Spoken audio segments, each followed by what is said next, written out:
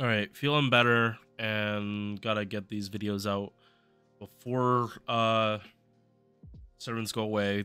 That's why Merlin is priority today. Because when he goes on rate up, it's very rare and it's for a very short time. Case in point, lucky bag, lucky bag, lucky bag, lucky bag, lucky bag, lucky bag, lucky bag, lucky bag, lucky bag, lucky bag. This summoning for Merlin is literally the first time he's been on actual rate up since the Vegas rerun. So if you don't have Merlin on JP, and you have Buster Servants or a Koyan Skya, it's not a must summon because you can always get a friend Merlin, but it'd be a good pickup. I will say getting Koyan Skya over Merlin in the current meta is preferable because friend Merlin, like, they're already leveled up. Yeah, so ignoring that, let's talk about the Incubus, the Cambion Troll, or just the Dick Wizard. Yeah, I see this and I think, yeah, this guy gives people dicks for no reason. Alright, so Star Gen, MP charge, these are fine. This is really good considering you want to be arts chaining as much as possible. So having a high MP charge is good, but not needed because of how his MP works. 5 hits on the Buster card is interesting, and then 6 hits on the extra attack.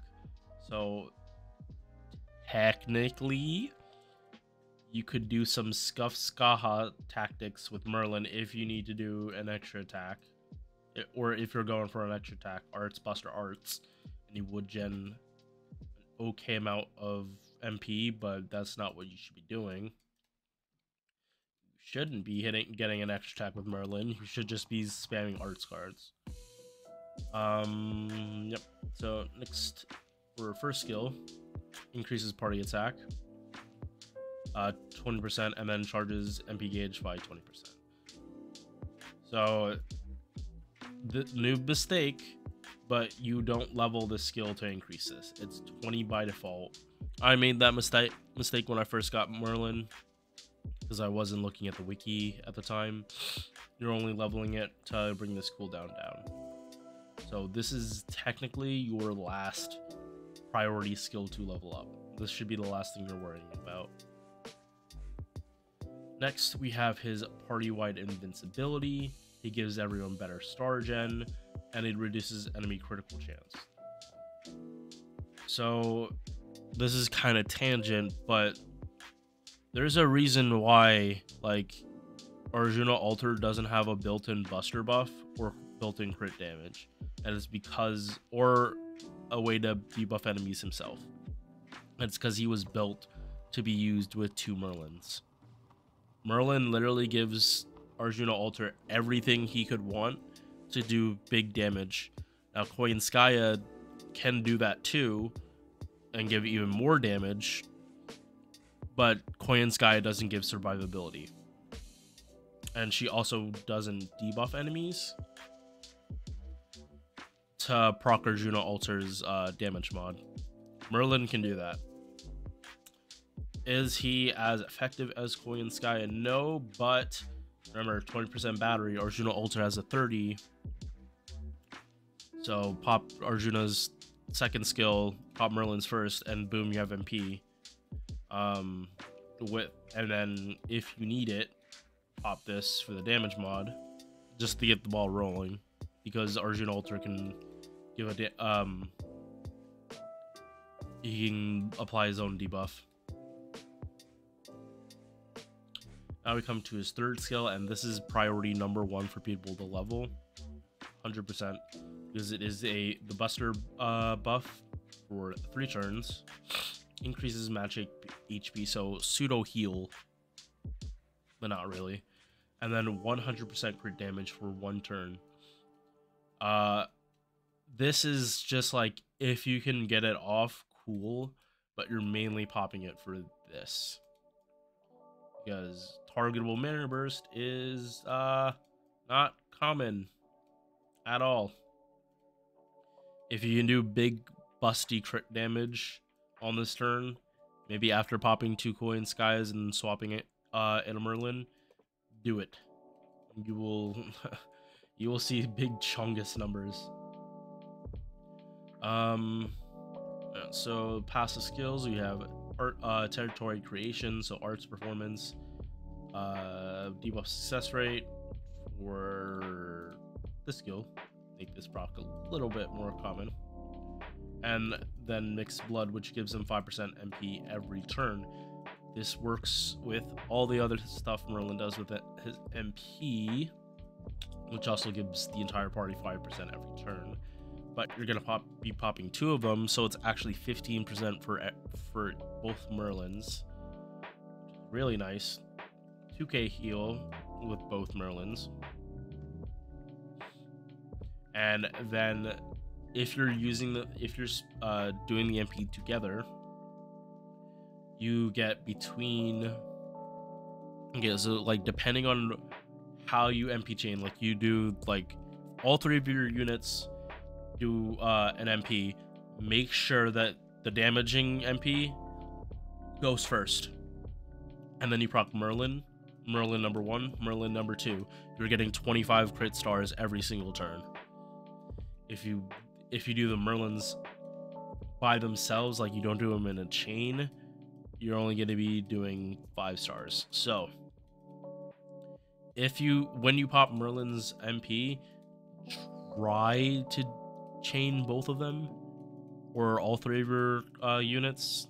Try to chain all your MPs at the same time, otherwise you don't get as much back as you could with this overcharge, unless you use a CE to give you overcharge, which isn't a bad thing, or have a unit that can do it, like Morgan or buffed Reigns. Like I feel like buffed Reigns is just like stall tactics. Well, no, like the actual stall team is Merlin, Morgan, and Castoria. That's the actual stall team that you're just gonna you're never going to die unless people remove all your buffs. And that's actually a team I'm gonna be waiting for in a year and a half, or a year and some change, when Avalon actually comes out. Right. We come to a CE, which is fairly good. I don't use it as often as I should, because I'm mostly using like a 2030 to gen stars for me. But, you know, free buster and crit damage. These are the equivalent to skill, like a skill, and as long as he's just on the field, like, it's good for Super Orion. He's good for Super Orion. So, should you summon for him, he comes around so infrequently. Like, this is what, his 4th raid up, and he's been out since Babylon. And whenever he's on raid up, it's always for like 2 days. I think if you don't have him on JP, you should be fine. Like, a lot of people have Merlin. The game has kind of evolved past using double Merlin. So I don't want to say like don't summon for him because of that, but I wouldn't spend all your money or Saint Quartz on Merlin right now, especially because Scotty might be getting a raid up soon. Castoria might be going on raid up. Morgan might be going on raid up. Melusine might be going on raid up. Arjuna Alter might be going on raid up with a buff. Super Orion might be going on raid up with a buff. Yo, Scurry might be getting a buff. Like, so many servants because of this campaign here, possibly are getting buffs. And if they didn't buff Merlin, like now, that he's probably not gonna get a buff. So buyers, just know what you're getting into for something that you might not get other units that you want. All right, we'll get out of here. Peace.